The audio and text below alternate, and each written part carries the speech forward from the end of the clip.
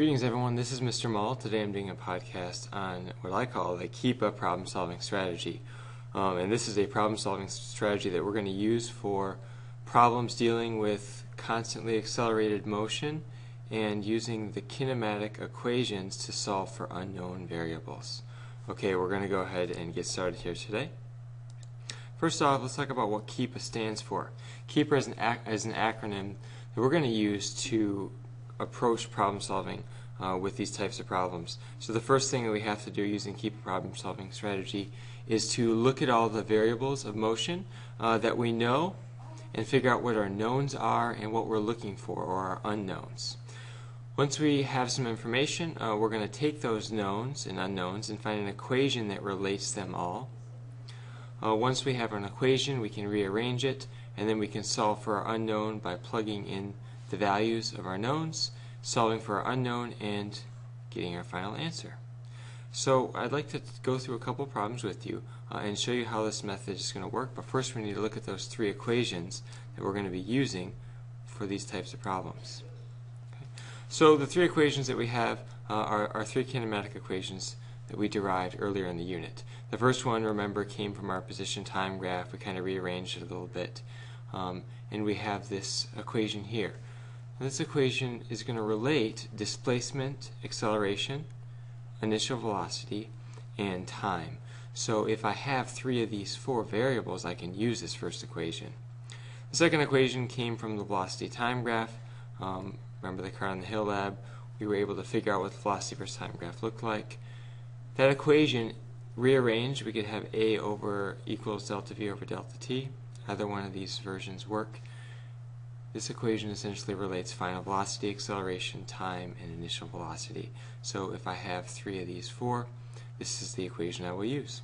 And then the last one we derived from the velocity time graph, and this final equation relates final velocity, initial velocity, acceleration, and displacement. So if I have three of these four variables, then I know I can solve for an unknown. So how is this going to play out in a problem? Let's go ahead and go through a couple problems together. So the first question says, a bullet train slows down from 50 meters per second to 40 meters per second in 500 meters. What is its acceleration? So what may be helpful for some of these problems is, when in doubt, to kind of draw out what's going on.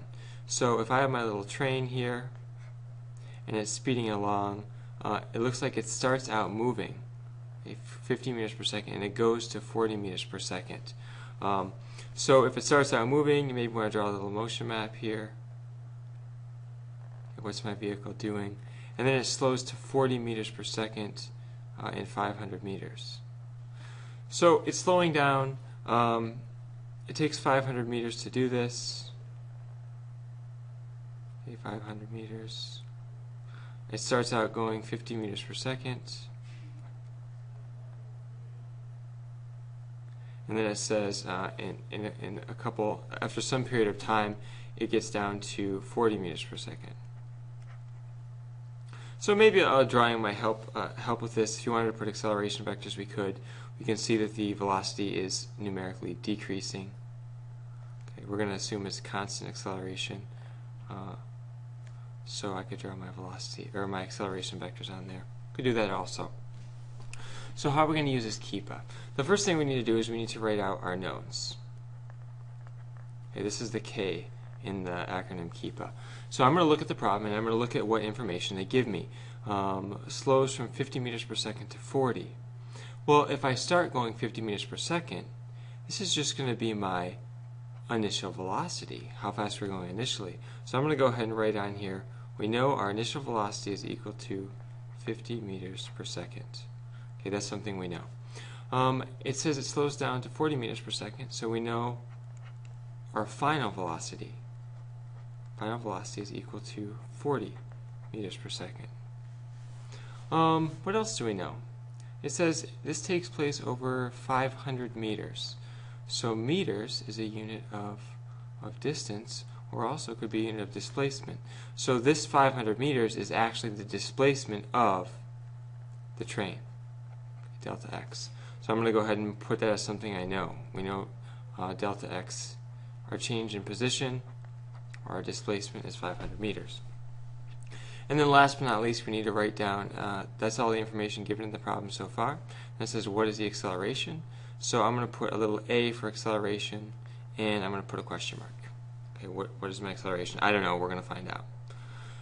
This is the K step. This is my knowns. I'm writing my knowns and my unknowns in a nice kind of, a nice easy way to see all those things at once. Well, the next step in KEPA is to find an equation. So I need to come up with an equation that relates these variables. So I'm going to look at that table. I'm going to look at that list of equations and find which equation relates all four of these variables. And I want you to do that now.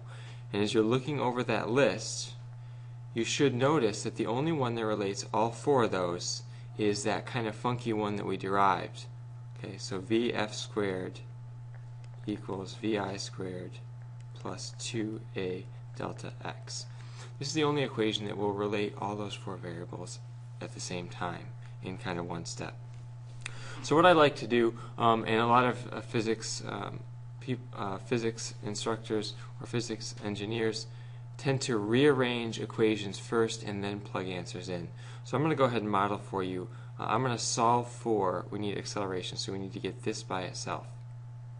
So what I like to do is, instead of plugging everything in, what I like to do is rearrange everything, and you can do it any way you'd like. But I'm going to go ahead and get a by itself before I start plugging in all these numbers. Okay, so I'm going to subtract VI squared from both sides, and I'm going to rewrite VF squared minus VI squared is equal to 2A delta X. To isolate A, we're going to divide both sides by 2 delta X. And I'm going to rewrite my equation in a way that has that variable isolated that I'm looking for. So acceleration is equal to VF squared minus VI squared, all divided by 2 delta X. Okay, so this will be my equation now that I can use. It relates to all those variables and it solves for A. Alright, so what we need to do now is, the next step of KEPA is the P. Okay, so we're going to go ahead and plug all of our variables that we know into the equation to solve for our unknown.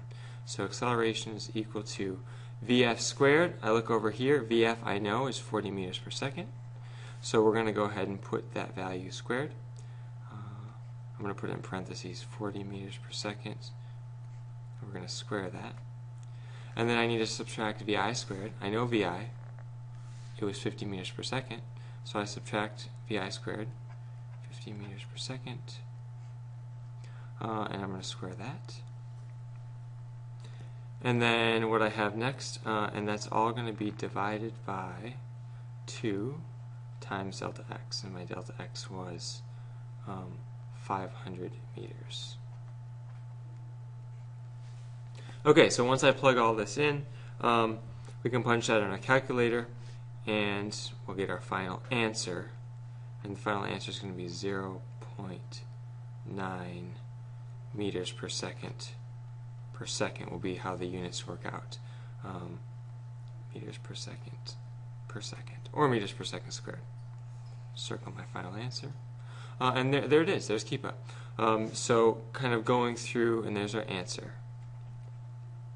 Oops. Answer.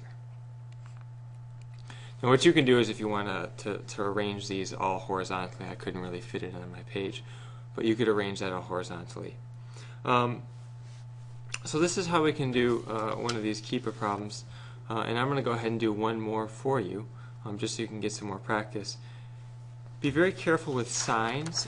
If you can choose which direction you want things to go in, but you're going to find out that the sign of this actually, is going to be negative, because look back here at the acceleration vectors. We notice that they should be negative. The velocity is decreasing numerically. So when I punch all this out, 40 squared minus 50 squared, that would definitely be a negative number. Okay, so it's going to be negative 0.9 meters per second squared. Okay, I'm going to do one more example problem for you. Okay, Mr. Jamal's car is zooming down the road at 30 meters per second, but it sees a cat in the road, but I see a cat in the road, and slows uniformly to 10 meters per second over a period of 5 seconds. determine the acceleration and displacement of the car. And what you want to do is, as you're reading through things, maybe underlining those important details, those important variables that we're looking at. All right, so if you want to, when in doubt, draw it out. Maybe draw a picture of what's going on. Very similar to the last one. It had some initial speed, and it was slowing down to some speed, and then we don't know what happens after that. So after 5 seconds, it doesn't tell us anything else that's going on. It could keep going that same constant speed. I draw that a little too long. We don't know. It could keep going the same constant speed. It might not. But we're really only concerned with this first little part where it changes from 30 meters per second to 10 meters per second. And that takes 5 seconds. So what I need to do is I need to do a KEPA. So I'm going to write out my knowns. Okay. What do we know? Zooming down the road at 30 meters per second. So what does that tell me about my car? Well, that's my starting speed. So we're going to go ahead and call that our initial velocity is equal to 30 meters per second. But I see a cat in the road, and I slow uniformly to 10 meters per second. So that 10 meters per second is how fast I'm going at the end of this time. So we're going to call that our final velocity, 10 meters per second. And this 5 seconds, what variable does that represent? Isn't that the change in time? Delta t is equal to 5 seconds. The question says determine the acceleration of the car and the displacement, delta x equals question mark. And sometimes when we're solving for multiple things, we may have to do multiple steps and maybe even use multiple equations, and we're going to see if we need to do that now. Okay, so now that I have my knowns, I'm going to find an equation from that list that relates them all. Acceleration is needed for all of those equations, so I'm going to need to find that first. We're going to start with that equation. Okay, so looking at my list of variables, velocity, initial, final, delta t, and a. I'm going to look at that list, and I'm going to find out that the second equation is the one that relates all of these. Now that second equation, as you're looking at your notes, can be written two ways. I'm going to go ahead and write it the way that's already solving for acceleration. Acceleration is equal to delta v over delta t. And if you have it written, it also could be written as final velocity minus initial velocity over delta t. Okay. So I don't care how you start with that, but I do want you to start with your original equation, and then after that you can kind of rearrange it and solve for what you need to. Okay, I want to see those steps in your work. Okay, so once I have my equation, I kind of rearrange it so I can solve for acceleration. This one already has it done. I'm going to be able to solve for acceleration. I'm going to be able to plug this in. Solve and plug. So my acceleration is equal to my final velocity. So looking over at my final velocity, I see that it was 10 meters per second. So I'm going to plug that in now. Subtract my initial velocity. I see that was 30 meters per second. And then I'm going to divide that all by the time elapsed, and I see that delta t was 5 seconds. So I have meters per second minus meters per second on top, and then I have seconds on bottom. I'm going to go ahead and plug those in and get a final answer. Negative 4 meters per second, or meters per second squared. So there's my acceleration. There's my final answer, and maybe you have that in a separate column or however you want to do that. Okay, so maybe we could draw that over there in our final column. Well, this is nice. We have the acceleration now. So now we know a little bit more about the car's motion, but I also need the displacement. So I'm going to solve for delta x. And now that I have acceleration, I'm going to put this over here in my data table. Meters per second squared. Now I have more to work with, so I need to find an equation that I can get delta x from. So I'm going to look through all these equations, and I'm going to look through that list, and I'm going to find an equation that I can solve for delta x. As you're looking through, you should notice that an equation that relates all those is the first one. So delta x is equal to 1/2 a delta t squared. Okay, this is kind of like a little part 2 now. Okay, we're kind of doing part 2 of this problem. And then I have plus vi delta t. So what I need to do now is I need to get this equation, and thankfully it's already rearranged for delta x. I don't need to rearrange it before I plug stuff in. I'm actually able to plug stuff in right away. So we're going to go ahead and do that. Delta x is equal to 1/2 times my acceleration, which was negative 4 meters per second squared. And then I need to multiply that by delta t squared. So we had 5 seconds. Do not forget to square it. Most commonly missed mistake is people forget to square this, so I don't want that to be you. So we're going to go ahead and square delta t, and then we add our last vi plus delta t. My initial velocity was 30 meters per second. And that whole term is multiplied by, maybe I put this in parentheses so I don't forget I need to multiply, by delta t, which was 5 seconds. So I have these two terms. I'm going to add them together. When I solve and plug all this in, I'm going to get a delta x is equal to, when I multiply these out, don't forget to add those together. We're going to get delta x is going to be equal to 100 meters. Okay, 100 meters.